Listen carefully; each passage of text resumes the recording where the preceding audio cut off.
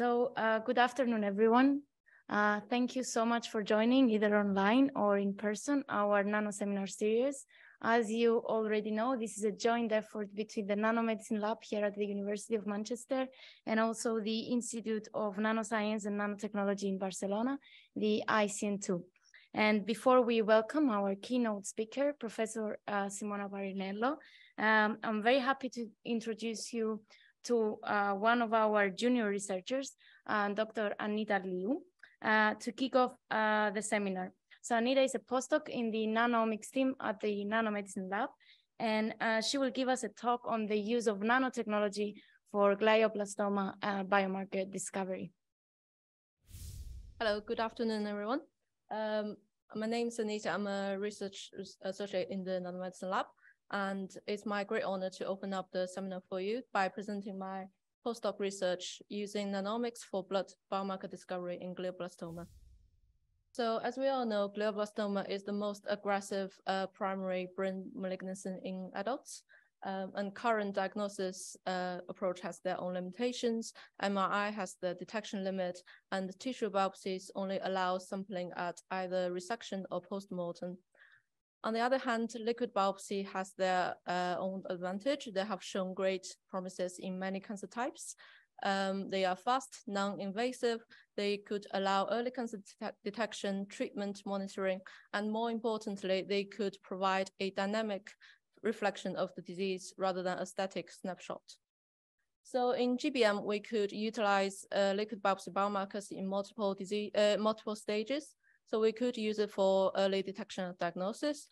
After the resection, we could use it for disease monitoring, for radiotherapy or chemotherapy. And because GBM has a very high recurrent rate, we could even use it for early detection of recurrence or the differentiation of actual recurrence with pseudoprogression. So the idea behind it is with the GBM tumor progress, there will be increasing permeability of blood-brain barrier, and we could identify the biomarkers that's been shed from the tumor into the blood circulation. And many types of the analytes have been identified by the literature, in which the circulating tumor cells and cell-free DNA has been a great interest. However, they have a vanishingly low abundance in the blood. So their characterization and analysis is still very challenging. On the other hand, proteins, as we all know, are the biological endpoint for many cellular processes, and they are also the most established biomarker analyte in cancer diagnostics. However, their discovery has been greatly hindered by the masking effect of other highly abundant proteins in the blood, for example, albumin. So to address this issue, we in the Nano-Omics team using the Nano-Omics pipeline utilizes the spontaneous interaction between the nanoparticles with blood biomolecules to form a layer of biomolecule corona.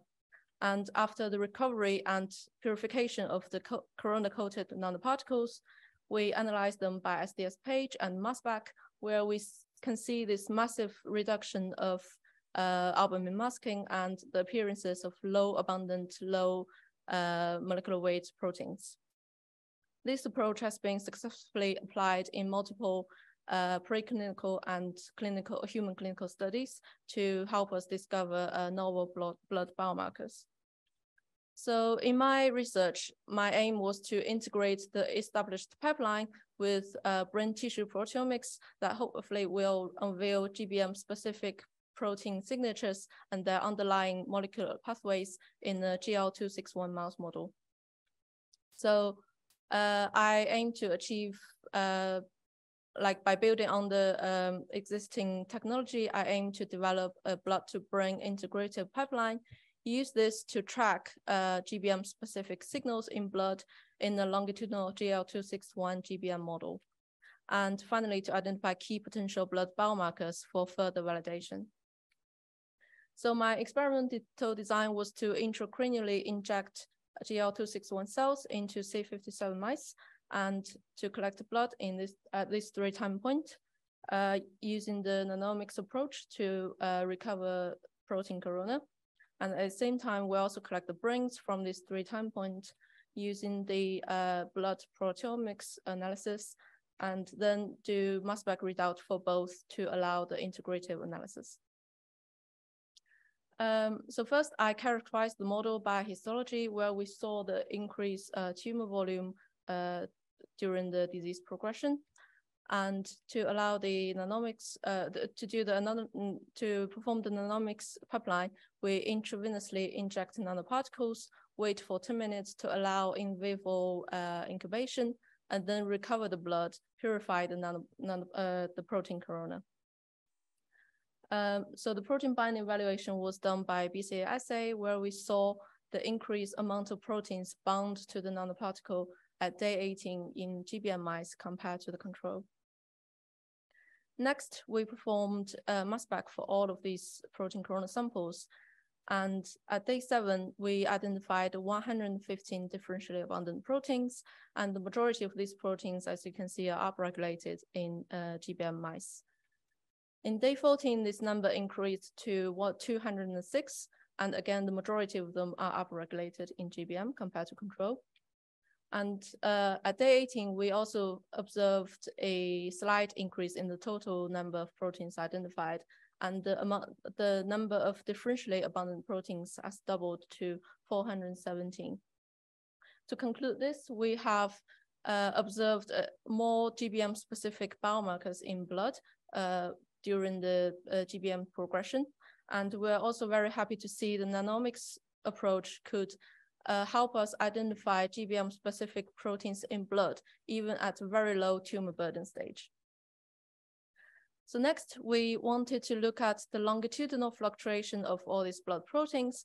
So we plotted all the protein abundance of all the day 7 differentially abundant proteins, and then to track what's the abundance change at day 14 and day 18. So what we saw was a gradual decrease in the blood concentration for these group of proteins during the GBM progression.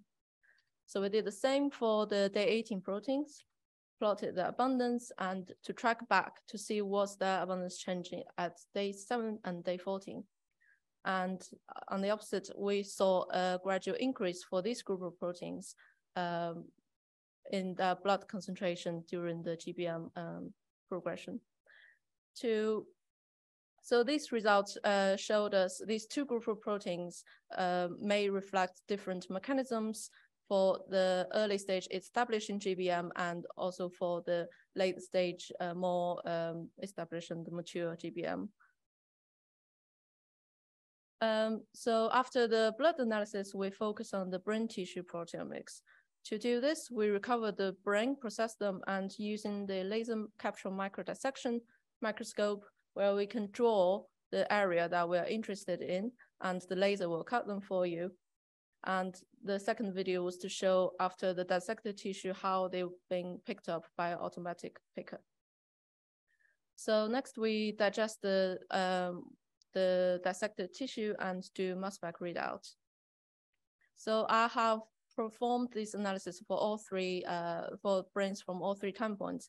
However, I will only present you the analysis we've done for day 14, where we dissected these 3 regions in the GBM brain.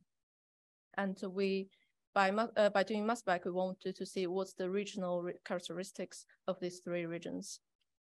So first, by comparing healthy with tumor tissue, we found 1,500 differentially abundant proteins.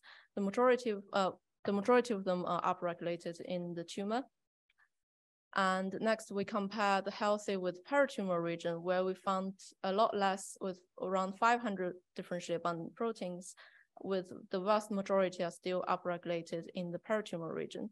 And compare these 2 graphs, we can tell the paratumor region we selected in this experiment are more closer to the healthy tissue than the tumor tissue. Lastly, when we compare the paratumor with tumor, we found around 1,100 differentially abundant proteins.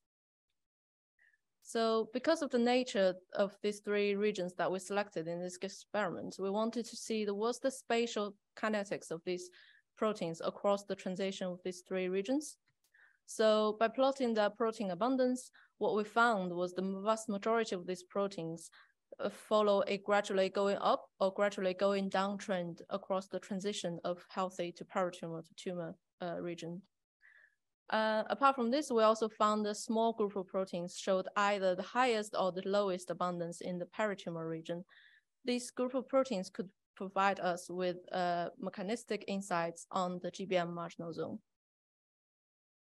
Last, we performed the integrated blood-to-brain correlation analysis, where in the blood, the whole 206 proteins, we found 67 was also upregulated in the tumor region.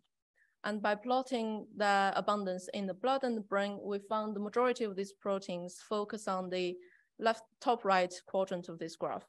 This is to say the abundance are both upregulated in the blood and in the brain. And similarly, 61 was found in the paratumor region, and the same conclusion can be drawn from this graph. Lastly, when we compare all three regions together, we found 29 proteins that exist in all these three regions, and their abundance being highlighted in orange in the graph. So by doing this analysis, we realized in the blood, almost half of the proteins are also differentially abundant in the brain tissue. And this group of proteins will be our focus for the next stage validation in human clinical samples. And also by doing pathway analysis, we can see new metabolic and inflammatory related pathways suggested by these group of proteins that were not enriched by analyzing all the blood proteome. So to summarize my work,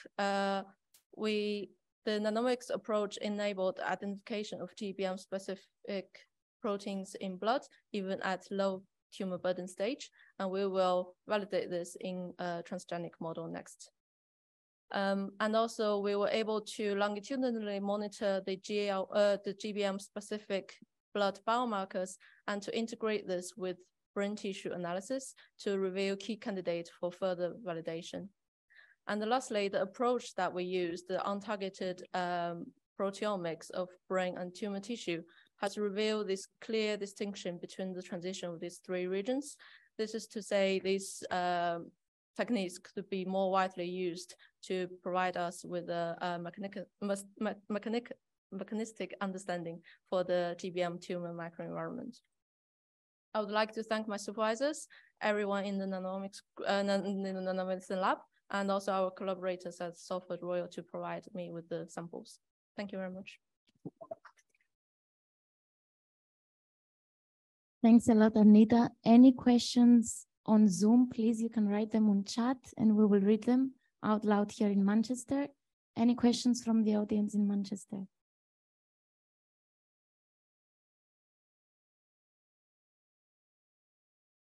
Thank you. Very nice. I just had a question about, when you're comparing the two brain regions, one has a tumor, the other one doesn't. Have you also done an experiment where you're just comparing left and right, but like in healthy animals, just like as a background sort of variation that you would expect? Yes. So when we designed the experiment, I didn't introduce in my talk, but we also have the sham injection control. So the sham injection, as in instead of injecting tumor cells, we inject saline, which is the carrier of the tumor cells. And then we analyze what's the effect of the injection at different time points as a baseline for my analysis. So when you filter out like your differentially expressed proteins, do you basically take anything that's above the differential expression you would expect? So those those are mainly like inflammatory related. So they've already been taken out of the list. Thanks. Thank you. Thank you. Very nice talk. I just wondered, do you plan to go on to do any spatial proteomics or spatial to look at the actual cellular expression of the proteins in the brain? So that would be a multi-dimensional like genomics or transcriptomics. But I think the near future, we will validate these candidates first before we think about more like complicated analysis. But I think there'll be a very good angle to look at. Great talk. Just to go back to the first question, you're saying the controls are also mice injected with saline. Yeah. But still struggling to understand why you're saying it's GBM specific, and what would be like the right control situation to justify that it is indeed GBM specific. Would, for example, I don't know, grafting extracranially, what would you expect in a situation like that? Well, in the experimental design, we considered the factor that apart from having a tumor in their brain, they would age across the experiment, and they would have basically have a surgery and then recover. So by having the sham control, we kind of exclude these two factors. But any other comorbidities that comes with GBM, we in this analysis we kind of counted as GBM associated, if that makes sense. So to what extent, for example, if you inject a different type of tumor, yeah, or if you inject the GBM, yeah, extracranially, to like. How do you distinguish the proteins that are really specific for GBM? That's why. So at this early stage, we're just trying to establish the pipeline, the methodology, and then we will use the transgenic model to mimic a more realistic situation where the tumor is like spontaneously growing. Oh.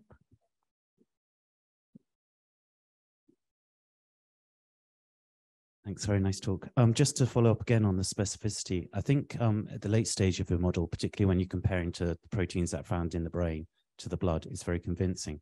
But you did say at day 7 that in the blood, you think you may have a biomarker for the early occurrence of the tumor. How specific is it there? I mean, there's many ways in which the blood-brain barrier can become disrupted. How do you know it's not just proteins that are coming out from a disrupted blood-brain barrier at day 7? Can you do a control in a wild type where you cause blood-brain barrier disruption and look at what proteins you see in the blood then? So we also think like in the day 7 stage, the blood-brain barrier is definitely not as permeable than the late stage. So that a lot of the blood changes that you observe could not be directly from the tumor. It could be like a indirect kind of result of what's happening systematically with a tumor trying to establish its own niche. But again, the experiments were all compared to the same time point with the control animal. So what's happening is, yeah. Yeah, no, I was just wondering whether, you know, for other diseases, there's blood-brain barrier disruption. Yeah. How many of those proteins are going to be similar to the ones that you're picking up with your GBM at day 7? So, like I said, I think the many little would be strictly from the tumor cells into the blood circulation, but the majority of them would be as a result of the tumor, what's happening systematically. Okay, so it's a great pleasure to introduce our keynote speaker, Professor Simona Parrinello. So she's a professor of neuro-oncology and the head of research department of cancer biology at the UCL Cancer Institute. And she also leads the Samantha Dixon Brain Cancer Unit and co-leads the CIUK Brain Tumor Center of Excellence. So Simona received her PhD at the University of California at Berkeley, and she then moved to the UK to carry out her postdoctoral work as an Embo and Dorothy Hodgkin research fellow. Before she moved to UCL, she first established her research group in 2011 at Imperial College London, and her lab research focuses mainly on adult neurogenesis and brain cancer, with an emphasis, of course, on the cellular and molecular mechanisms that control neural stem cell behavior in glioblastoma. So thank you very much. Thank you very much for the invitation and the introduction, and thanks for joining the seminar. So yes, so my lab works on glioblastoma. We're particularly interested in understanding the biological processes that drive disease initiation, progression, and recurrence. And we hope that by defining these molecular processes, we can identify improved therapeutic strategies that are really rooted in the biology of the disease. So I will tell you today about some still unpublished work that deals particularly with the process of GBM infiltration. And if time permits, at the end, I'll touch upon some published work that's relevant to it. You already heard about this from the previous talk, but as you know, glioblastoma remains one of the most devastating types of cancer in patients.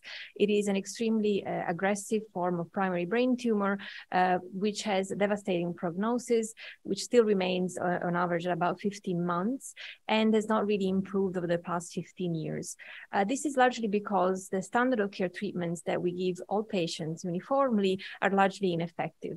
And this can be seen, I lost my pointer, if I can.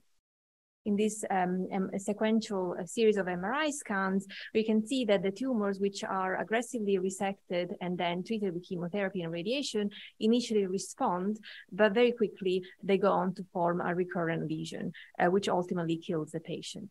So why is GBM so resistant? Well, there are many reasons for that. Some of them are listed here, but probably one very important cause is that we know that the GBM is rooted in a subpopulation of cells that has stem cell features, and these are often referred to as glioma stem cells or stem-like cells or GSCs. And we know that these cells, similar to their normal neural stem cell counterparts, are able to propagate the tumor, to reinitiate it. They've been shown to be highly resistant to chemo and radiation intrinsically, and they're also known to recapitulate developmental programs of migration and brain infiltration. And so it is largely thought that it is mostly the stem cell nature of the cells that leads to the cells that have migrated past the resection margin to resist chemo and radiation and go on to reform a secondary tumor. With respect to this ability of the cells to infiltrate, this is really one of the major hurdles to achieving a complete cure. And this is probably exemplified quite well in this image, which comes from one of the mouse models that we established from the disease. So you see here, the tumor cells are labeled with tomato in red, and the normal brain is stained with DAPI. And you can see that the tumor is incredibly infiltrative in nature. So if you can imagine that this is the bulk of the tumor, the main tumor mass, and this is probably the area that would be mostly resected at surgery, there is a very large number of cells that are left behind following this process, and these cells have infiltrated in many regions across the brain. And when the cells do that, they actually encounter many different environments. So if you can imagine, the cells within the bulk are found in a very hypoxic, necrotic, inflamed microenvironment. But actually the cells that migrate away from the bulk of the tumor are exposed to a very different microenvironment, which is more like the one of a normal brain. And observations from our own models also suggest that it really matters where they go within the brain, because in different regions of the brain, they take on very distinct morphologies that you can appreciate with this T-domato reporter, for example, cells in the cortex versus cells that invade into the striatum or in the white matter. So these very different microenvironments would be predicted to have a differential impact on the tumor cells from the bulk versus the ones of the margin. However, what's remarkable is that despite these distinctions and the fact that we know that bulk and margin regions are very heterogeneous regions, the vast majority of the research that has been carried out over the last few years on GBM is really concentrated on trying to understand the biology of the bulk of the tumor, so this region here, whereas we know a lot less about the biology of the margin of the tumor. And if we think about this microenvironmental impact, this is particularly relevant in the context of what I just told you, which is that the tumor has stem-like properties. And so if you compare side by side a normal neural stem cell to a glioma stem cell, there are similarities. So such as, for example, in their ability to differentiate. So if you think about the neural stem cells are known to generate glial progeny, such as astrocytes and oligodendrocytes, as well as neurons. And we know from a series of studies, including single-cell RNA sequencing from patient material, that in the GBM situation, we have similar differentiation trajectories that give rise to more differentiated progeny from the glioma stem cells that have neuronal associative oligodendrocyte-like features, as well as a fourth phenotype that has been described as mesenchymal and has links with injury. So we know that the glioma stem cells can progress down a differentiation path that mimics to some extent normal development. But what is the impact of the normal brain microenvironment on this process and this response, particularly at the margin? So we really were interested in the lab to understand how does the microenvironment of the brain, particularly during infiltration, affect the ability of the glioma stem cells to differentiate, or conversely, how does it affect their behavior more generally? Is there an impact? And if so, what is that impact? And so one problem that one has when they study this process, the infiltration and the margin of the tumor, is that actually it's quite difficult to study this region from patient material, because by definition, this is the part of the tumor that is not resected from the brain of patients. And so it's not accessible for researchers to study, or at least it's rarely accessible.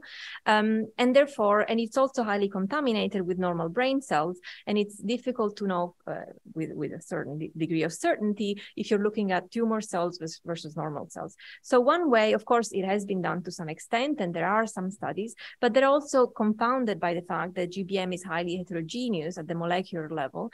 And so with the scarcity of material and this heterogeneity at the molecular level, it's quite difficult to make robust conclusions about how, for example, genotype affects phenotype and what is the impact of the brain on infiltrating tumor cells. So to overcome some of these challenges, what we spent a lot of time doing in the lab in the last few years is to develop a series of new mouse models of the disease. And we wanted a model that would be highly tractable, that would allow us to directly link genotype to phenotype in a controlled manner. And so what we decided to do is to develop models that would be somatic, so it would not require an excessive amount of breeding and use of transgenic models, but actually based on a more simple tool, which is piggyback transposition technology. And this is shown in these representative schematics of the construct. So what we did is basically we used a combination of piggyback transposition technology and CRISPR-Cas9 based gene editing. And this is a really powerful system because it consists of basically two plasmids that can be engineered in vitro to put in any combination of mutations that you would like, and then delivered to the mouse brain using a simple injection followed up by electroporation. So the way this works is that you introduce your mutation of choice. So we have decided to mimic the three main molecular subtypes that have been described in patients, which are known to be either driven by EGFR. In our case, we chose EGFR V3 combined with CDKN2A, a model driven by NF1, which should be more of a mimic of a mesenchymal-like subtype, and a model driven by PDGFR, which would be more of a mimic of a proneural subtype. And so the mutations are all contained within the backbone or the piggyback vector. And then this is co-electroporated with a transient vector, which will not be integrated, but carries the picky base, which allows for the piggyback to integrate in the recipient cells, and a Cas9 enzyme, which allows for the guide RNAs to delete the tumor suppressors of interest. And so we then co-inject these vectors into the ventricle of postnatal mouse pups, and we electroporate the brain so that the vectors are integrated, or they're taken up by the cells.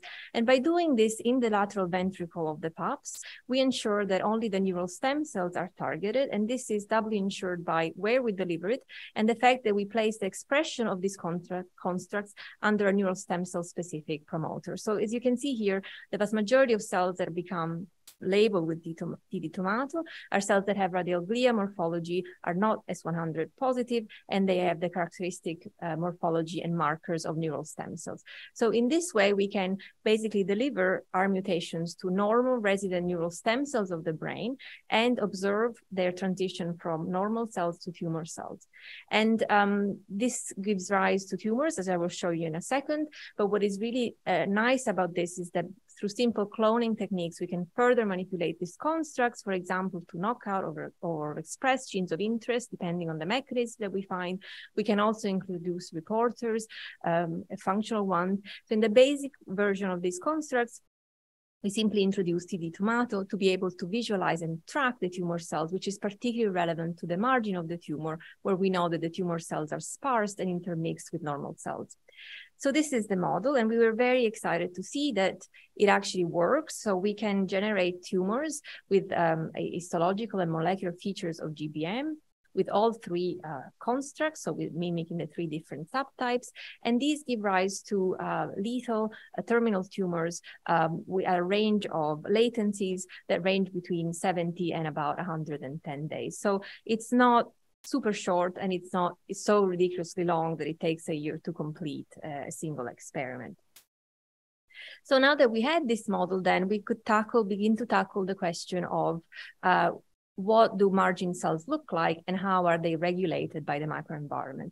And so a former student in my lab, Claudia, decided to take on this project. She actually developed all the constructs for the model. And what she did is, using the fluorescence coming from the TD tomato reporter, she microdissected under fluorescent guidance the bulk of the tumor, so the more compact main mass of the tumor, which would be corresponding to the part of the tumor that is resected at surgery in patients, and the infiltrative margin. And we focused on one specific region of the margin, which is striatal invasion, which would be mostly corresponding to gray matter regions, because we knew that the heterogeneity of the tumor of the brain might have an impact, and therefore we wanted to have a very consistent and standardized approach.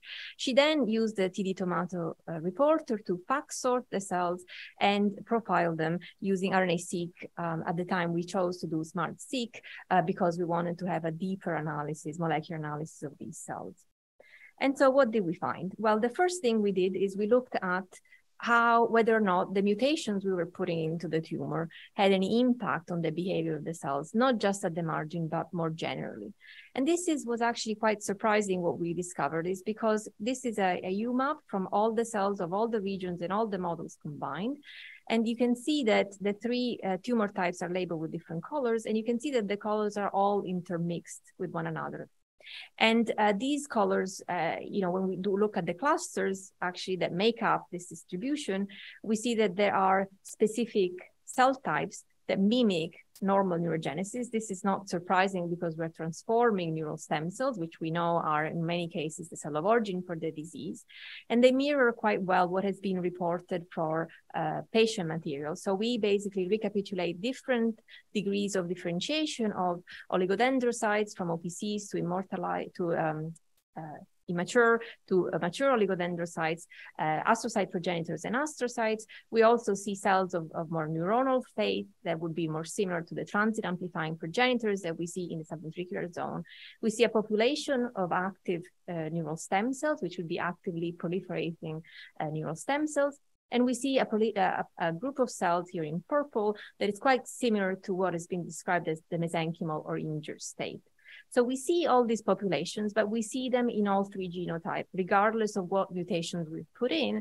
And not only that, but they're all intermixed. So what this tells us really is that the driver mutation doesn't have a major impact on the phenotype or on the behavior, at least the cellular state, because they all converge onto a finite set of states that are really dictated by development and that are also dictated by injury to some extent. So that was a bit of a surprise. But then, of course, the main question was, what about differences between the bulk and the margin? So that's what we looked at next. And again, this was a bit unexpected. So when you look at the different cell populations that we found within the tumor, we see that many of them are equally distributed between the bulk and the margin. So the bulk is in gray and the margin is in red.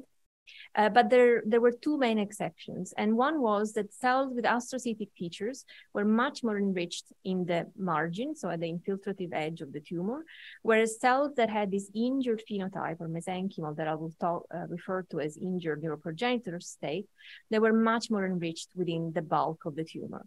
And this is shown just in a different way. Here you see the green is really much more pronounced at the margin. And the purple, which is the injured state, is much more pronounced in the bulk. And what was interesting about this injured state as well is that when we looked at the proliferative rate of all these different subpopulations, the injured cells were among the least proliferative. So this would suggest that in the bulk of the tumor, we have a more injured phenotype of less proliferative cells, whereas at the margin, we have more of a developmental differentiation path that leads to formation more of astrocyte-like cells. So can we validate this? So we did that. So this is just sort of like a marker validation of these findings. And you can see that if we look at markers of astrocytes and we quantify the percentage of cells that have them in the bulk of the tumor or in the margin of the tumor, we see that there is a significant enrichment for these astrocytic-like cells within the margin, whereas in the bulk, there are much, much fewer. And conversely, if we look for markers of this injured or mesenchymal state, many of these are antigen presentation proteins.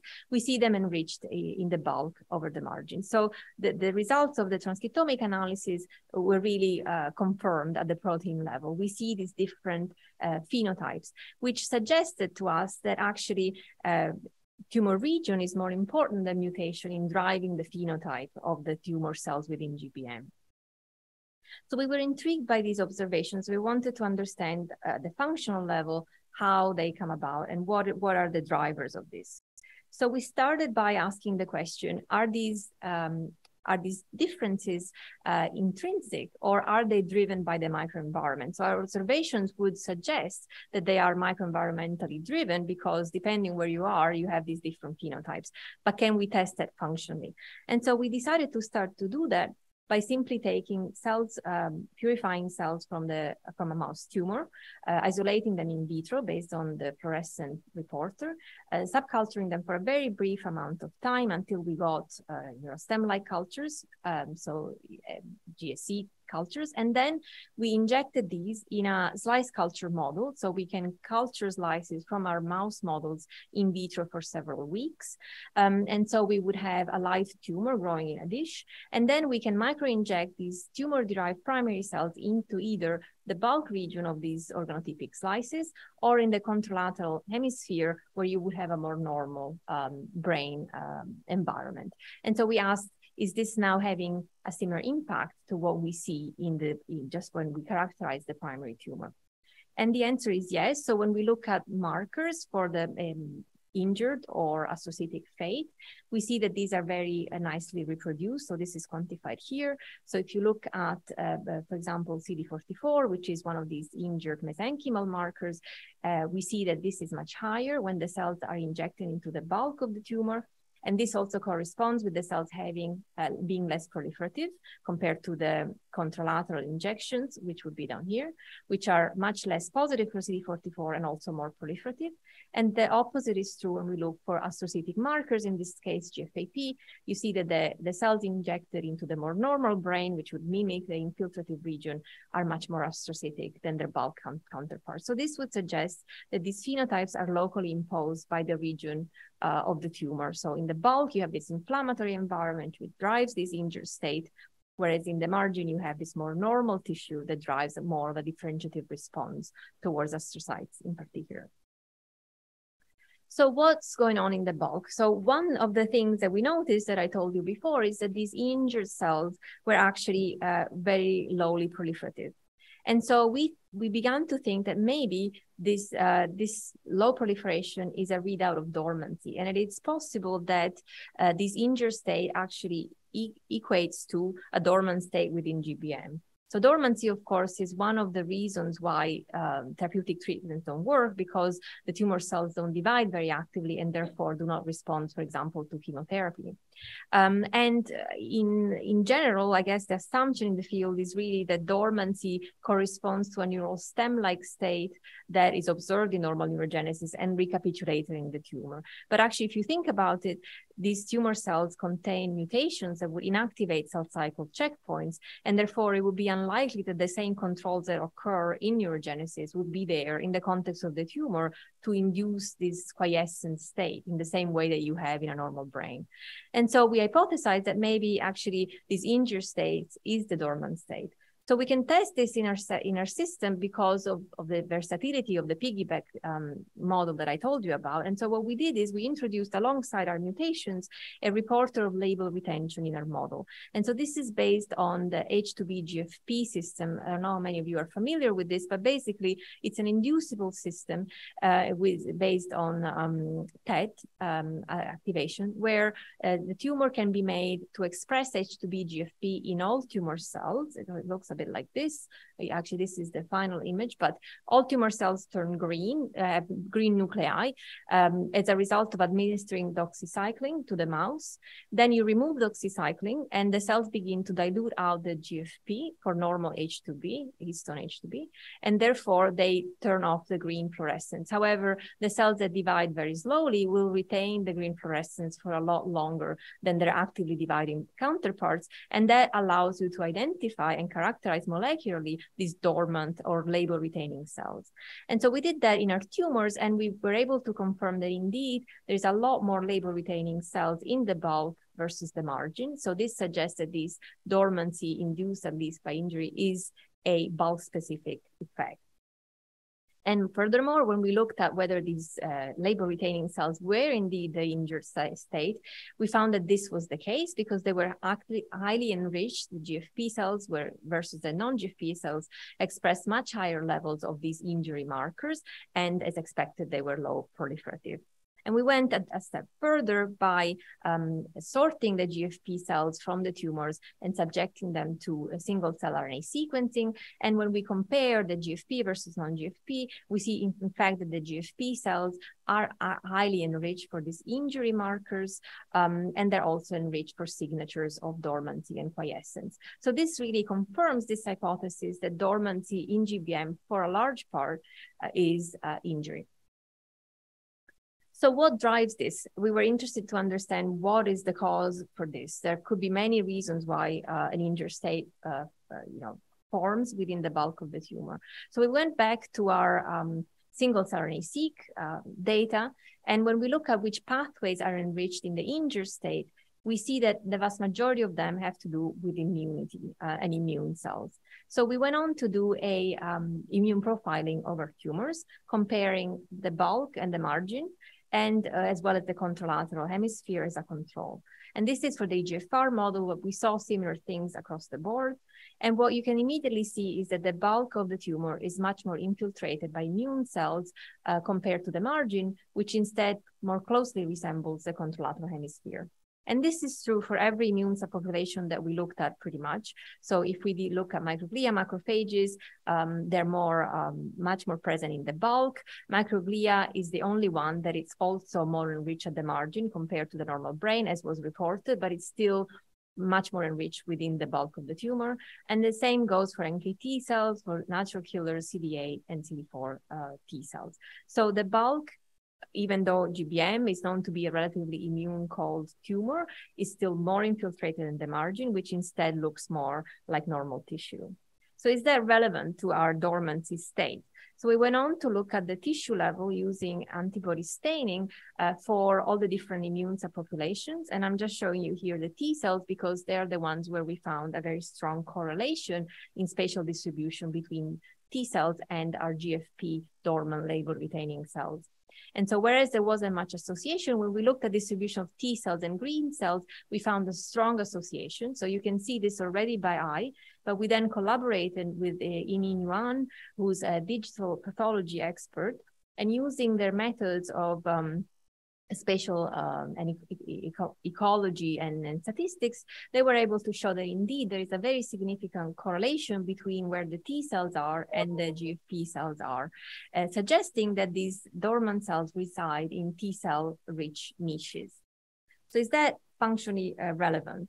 So we went on to look at that, and we did this in two ways. We first looked at this in vitro. So we asked if we were to co-culture our tumor cells with T cells in vitro compared to our tumor cells alone, would this be sufficient to arrest the cells? And we found that that was the case. So you can see here, tumor cells alone divide more than when they are mixed with T cells, suggesting that the T cells can drive this dormant state.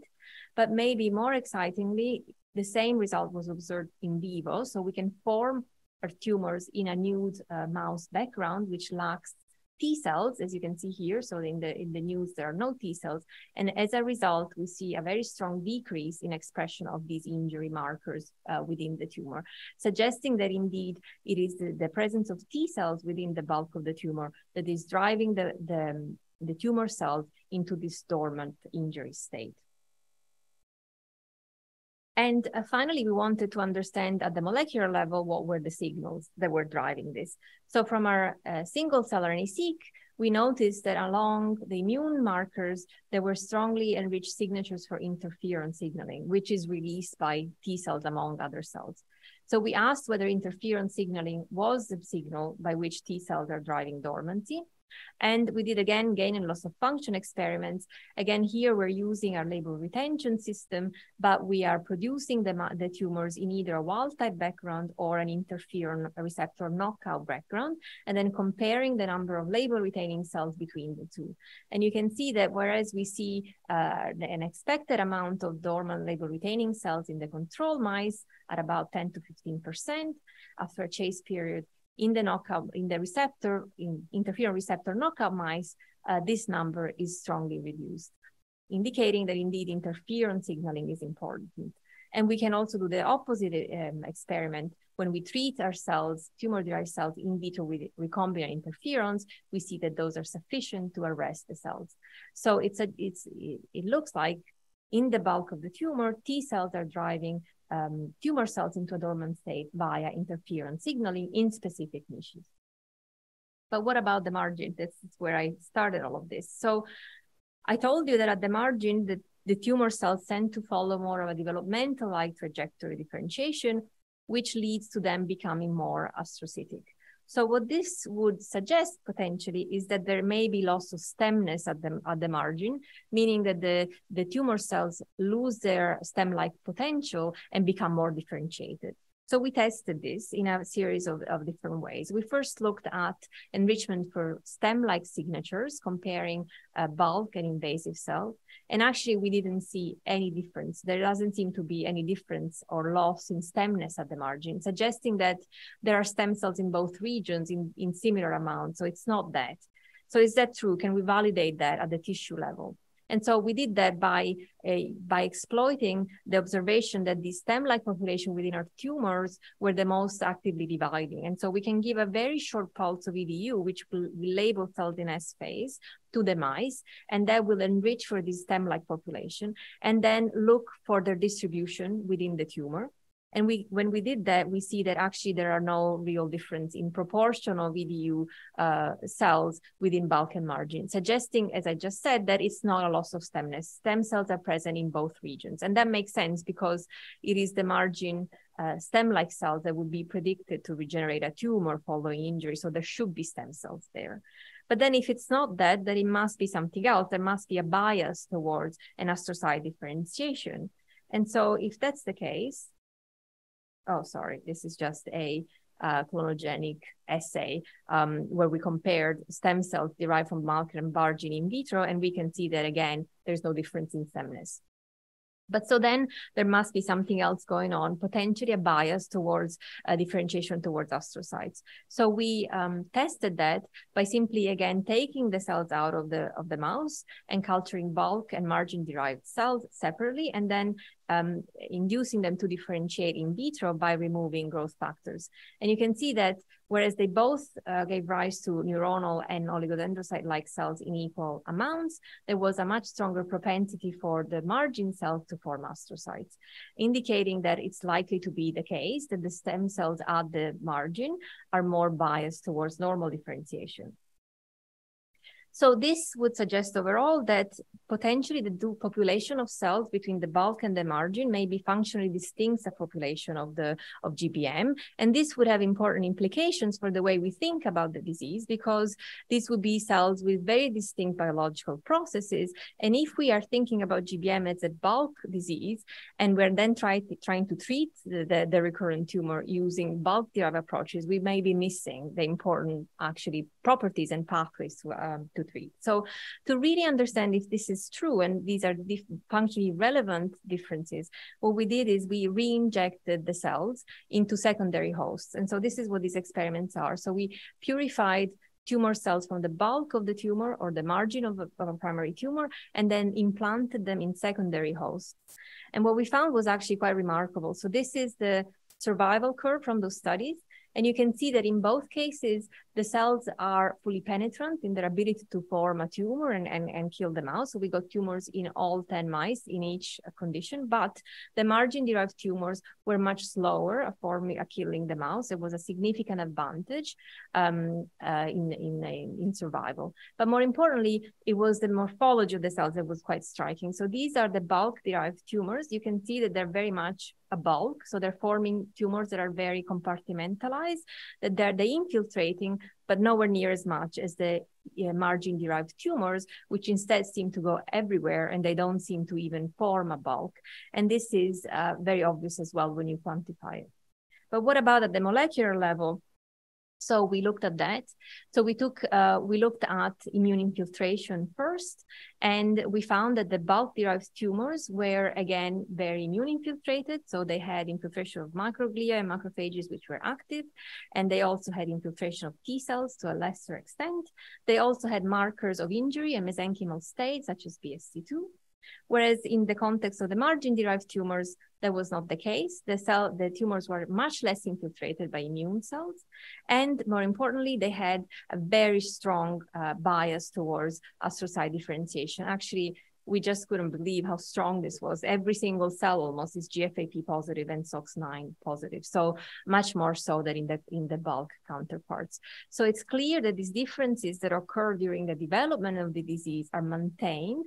They are recapitulated when these cells are used to reform a new tumor. And somehow they are remembered by the tumor cells, which I think confirms this idea that margin cells are functionally distinct subpopulations from bulk cells. So this is just a summary of what I told you. We found that bulk and margin regions display distinct neurogenic patterns and distinct immune microenvironments, that in the bulk the injury-like programs dominate, and these are associated with immune infiltration and give rise to dormant injured-like progenitor cells. And these are the consequence of T cells coming into the tumor and secreting interferon. Whereas in the margin, we have an environment which is much more immune cold. It's more similar to normal brain. And in these regions, the tumor cells tend to follow a developmental-like trajectory that gives rise to astrocyte-like cells.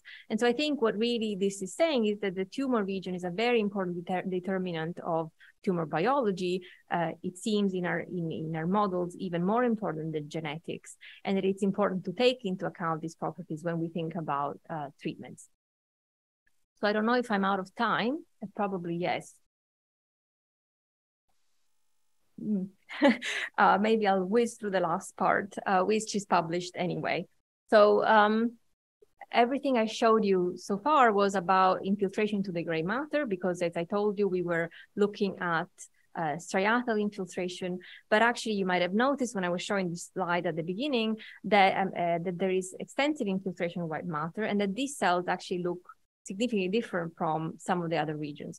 So one of the questions we also had in the lab is, what does white matter infiltration do to tumor cells? Is this a very specific and unique biology again?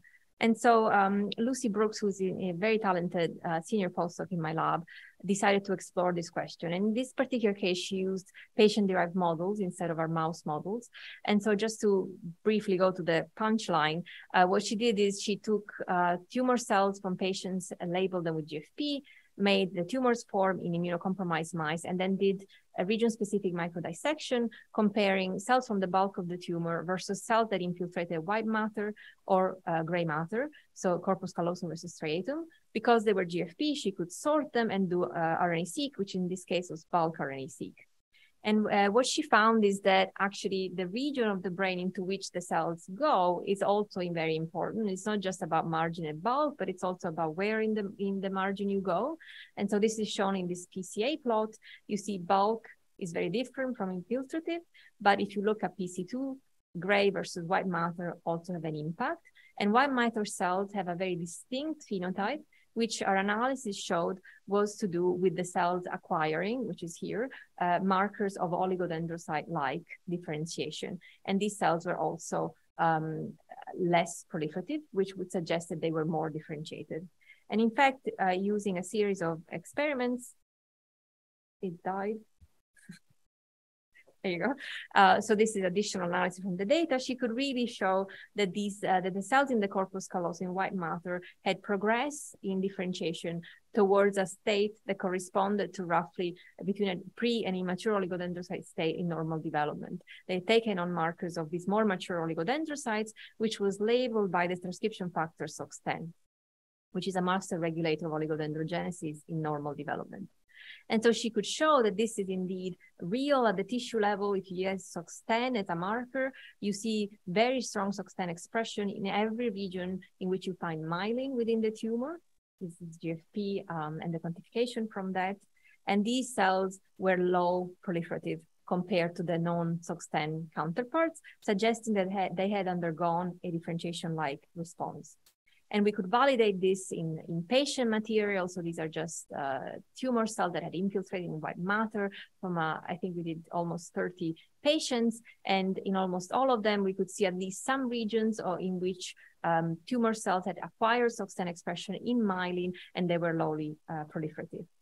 And what was very, I think, interesting from this study was not just that this happens, we know that the cells are stem-like and can acquire more differentiated states, but why it happens. And the reason why it happens, we found, has to do with white matter injury. So you can see this here. So this red is fluoromyelin, a dye for myelin. And you can see that this is undetectable here. This is corpus callosum, it should be red, but actually it's gone. And this is the region where we have the highest number of differentiated tumor cells, suggesting that differentiation happens in an area of white matter disruption. And indeed, Lucy could confirm this using EM. She could see that in every area where the tumor had infiltrated the white matter had become very disrupted. There was demyelination, axonal pathologies of various kinds. And it was in this region that the cells took on this differentiated phenotype. And not only that, but in these areas, when we looked at correlative light and electron microscopy, you saw in some cases the tumor cells were trying to wrap around and interact very closely with the axon, as almost like they were trying to repair the damage that they had inflicted into this region in the first place. I don't have time to show you, but we had also gain-of-function experiments where we could show that if we injure the white matter, now that triggers the phenotype, linking it very strongly to injury of the white matter tracts. And then she was able to show that this phenotype is actually driven by SOX10. SOX10 is not just a marker for it, but it's a transcription factor that drives a differentiation response. So if we overexpress SOX10 in patient-derived cells, it drives expression of this myelination program in the tumor cells, such as terms like myelination, axon enchantment, and so on, all get strongly upregulated. And as you would predict from a phenotype of differentiation and reduced proliferation, this is actually a tumor suppressive response, because if we overexpress SOX10 in the patient cells before we inject them in a mouse, this gives rise to tumors that are much smaller, much less infiltrative, and actually kill the mouse much more slowly. And so it suggests that actually ways of increasing this latent response, which is a regenerative response, it's almost like the tumor is trying to repair the brain. If we could trigger this response pharmacologically, this may be beneficial for extending patient survival. And so we attempted to do that at the preclinical level and identified a drug that was identified in the context of a screen for multiple sclerosis. So it's called pranlukast, and it's actually an asthma drug that has been shown to be able to differentiate progenitor cells to oligodendrocytes. So we asked whether this would work in our tumor models as well, and delivered this through osmotic mini pumps. And of course, this is preclinical studies, but it was very exciting to see that it had a very strong impact on the tumor. We could increase the proportion of cells that differentiated, independent of where they were within the tumor. And this resulted in the tumors being much less proliferative, suggesting that it may be a way of decreasing tumor load. And so just to put that together, what this data suggested was that you have a feedback loop whereby the tumor first infiltrates within white matter. This causes an injury to the white matter microenvironment that then feeds back to the tumor cells themselves, inducing a latent repair program in these cells that makes them remember their stem-like and actually reactivate programs of oligodendrocyte-like differentiation and in an attempt to repair the damage they had caused in the first place. And this feedback loop is actually tumor suppressive. And if we can exploit it, it might be beneficial for treatment. And this is just what I just told you. So I'm just going to end here, just highlight the fact that I think a lot of our work is converging on this realization that injury programs play a very important role in the disease and help shape the phenotypes of the tumor and its progression as well as response to treatment. And this is my group, just special mention for Lucy, who did the SOX10 work, and Claudia, who has been a driving force in developing the tumor models, and my collaborators. And thank you all for your attention. If you have any questions, please ask. Thank you so much, Simona. Excellent talk. So any questions on Zoom first before we move to the audience? So we have a question on Zoom from Cyril Bussi, which is related to your first part of your talk. It says, you mentioned cell memory. I guess you're alluding to epigenetic memory. Have you checked the methalome between the bulk and the margin cells? So we have not, and yes, that would be the first thought. It would be very interesting to look at that, but we have not.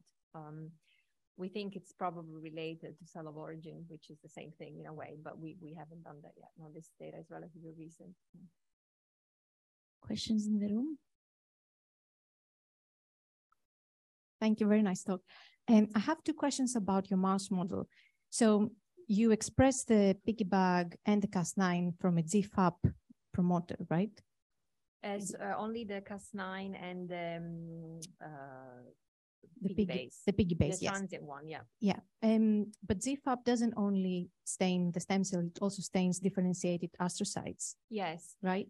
But it's because we are injecting it in the ventricle, so in the ventricular cavity, really the only cells that can really pick it up are the cells that are very close to the ventricle, and those are the neural stem-like cells, which reside within 1 to 2 cell distances from the cavity. And so with this trick, you really minimize, you may have the occasional astrocyte, but the vast majority of cells that you target in that way are the stem cells. So in the, when you look at the margin, you did like SOX9, GFAP, have you also done like S100 beta, for example, for a specific differentiated astrocyte cleanness, and you didn't see any? So we have done, in terms of staining, we've only done, I think, GFAP, SOX9, and potentially glass, I think. But at the transcriptomic level, you see a range of markers that are astrocytic in that population. Is your question, are those really tumor cells or not?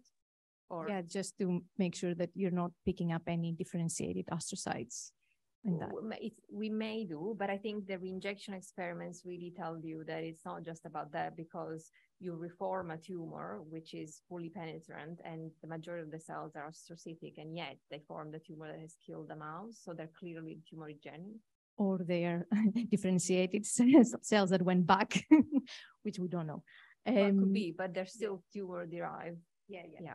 And the other question is, so when you also, so you delete some genes and then you express on top of that your mutations, is that correct? In some context, I was just giving an example. So for a different study where we were interested in fatty acid oxidation, we were able to delete PPAR alpha using an additional guide RNA, and then you form tumors that are deleted for that, and you can look at the impact. In this particular study, we didn't add any more genes except for the interferon experiment, but that was an interferon knockout mouse, so we generated the tumor in that background. Does that make sense? So they were not in, because it was more technical, like how do you know that you have like a complete or successful deletion? So for the tumor development, I think it's a selection process. What happens is you may have some cells that are not going to be completely mutated, but those do not tend to form a tumor. So you ultimately then have an intrinsic selection within the mouse that the fully transformed ones then go on to develop a tumor. And we obviously have taken the cells out and tested for their, the presence of the mutation, that they're always there. For when we do gain and loss of function, we do the same thing. We then test, we take cells out, or we look at the tissue level to make sure that the gene of interest is deleted. It works very efficiently. I cannot explain it because when you do it in vitro, it's nowhere near as good as that. But in vivo, it's very powerful. Yeah, it was surprisingly robust system. Yeah.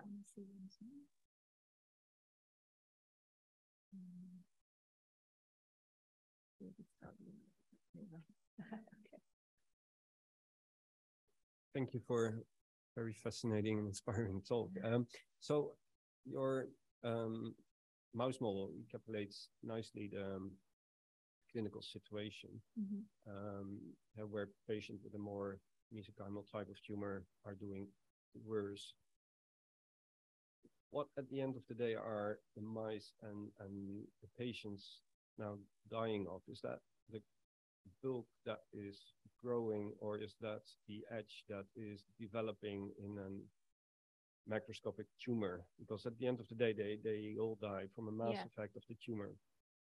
Because what you're showing, if I understood it correctly, is that the bulk is a more dormant state. Well, not everybody, right? So there are also actively dividing cells, but you definitely have that dormant phenotype that we don't see in the margin, right? And that's a subset of cells. I think that's really a fascinating question because, at least for the mice, they either die because the tumor burden is just too much and the bulk is pressing on different regions of the brain. And you can see that with things like seizures and stuff like that. And that, I think, ultimately kills them. But the question is, why are the ones that are margin derived, which are just infiltrative? And we also have other models in which there is no bulk that forms because we had done other genetic manipulation, and those live longer too, but eventually they die. And we don't really know, but obviously it must be that at some point there's just too many tumor cells there, even if you're not compressing on.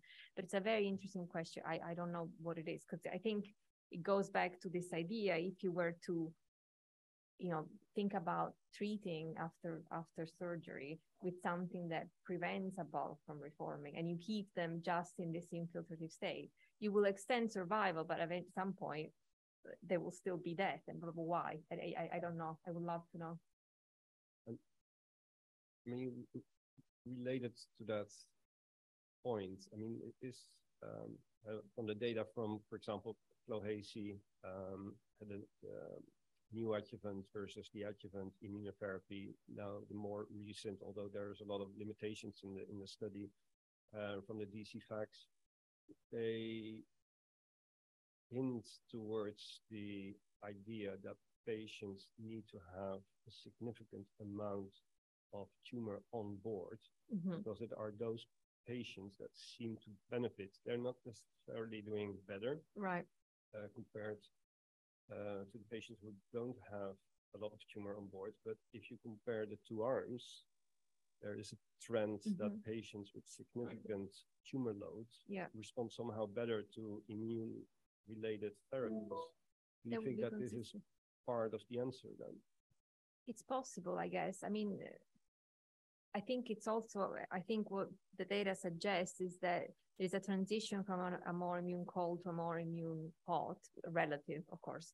And so that, I think that must have to do with numbers of cells, and it would be very interesting to explore what does it. Is it just because you're injuring the brain more, and so you're allowing for more peripheral cells to come in? Probably to some extent, but maybe not only. So I think probably my guess would be yes, but I mean, it's just a hunch. Thank you, Simona. I have two questions. Maybe I have asked you, or maybe not. We're very relatively simplistic. The first one is all of your preclinical models, the one you showed us, are the source of tumorigenesis is in the ventricular cavity. Is that, you think, a factor that determines development? If you were to generate those tumors in a different structure, would you think that you would have a different outcome? So, I mean, the reason why we chose that population cells because there's increasingly large number of studies that demonstrate that the neural stem cells of the SVZ are the most likely cell of origin. Now, of course, nobody knows, right? But a series of mouse studies have shown that if you, for example, the same mutations from that first tumor showed NF1, P10, P53, you only get a tumor if you deliver those to the neural stem cells and no other region in the brain.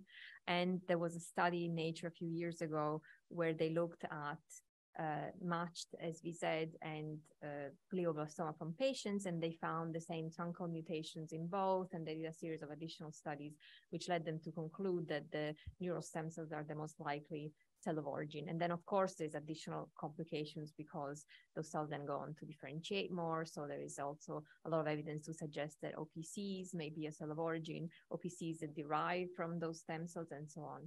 So the reason why we model it that way is because of this, and also because technically it's much more challenging to form tumors from other cells within the mouse brain. People have done it, but I think it's a more of a brute force approach. So people have shown that you can get a tumor from a neuron too, but I think it doesn't really happen in real life. So if you express RASVAL12 or something, you might succeed, but so I think that's, I think it's as good as it gets in terms of modeling.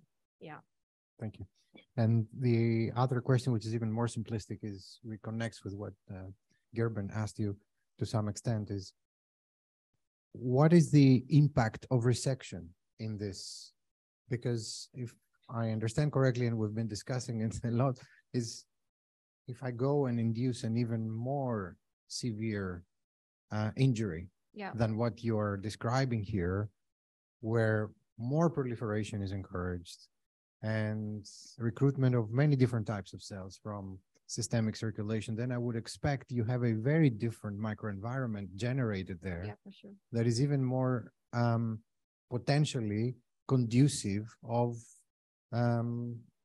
more severe transformations. Yeah, no, absolutely. I think that would be the prediction. We are just starting to explore that. So So would you, what would be your hypothesis or intuitive positioning there? Well, I think what would probably be is that, you have residual margin cells that have this more astrocytic fate, and then you go in there with all these injury responses that will change their phenotype. And the question is, are you then immediately switching them more to this injured bulb-forming state, which would also be a mesenchymal-like phenotype? And if so, how does that happen? And, and what are the consequences? I mean, I think that's probably what the field is thinking about in general.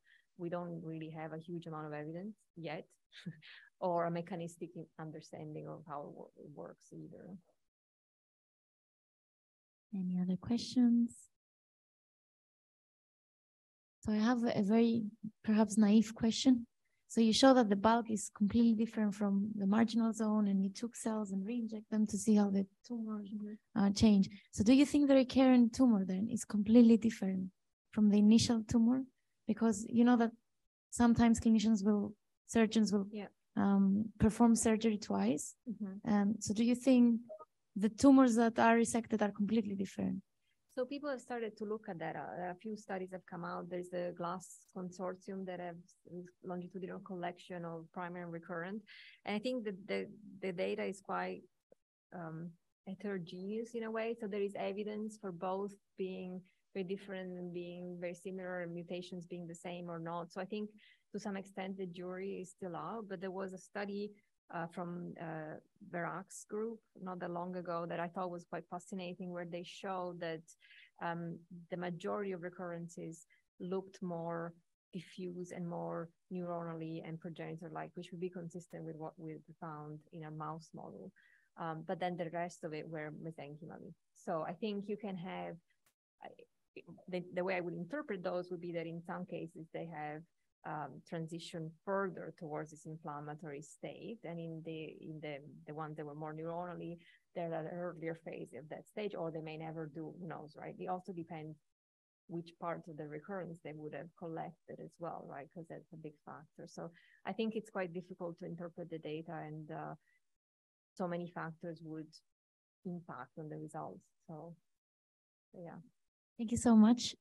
We should thank Simona one more time. Thank you very much for your nice talk, and thank you for coming to the seminar.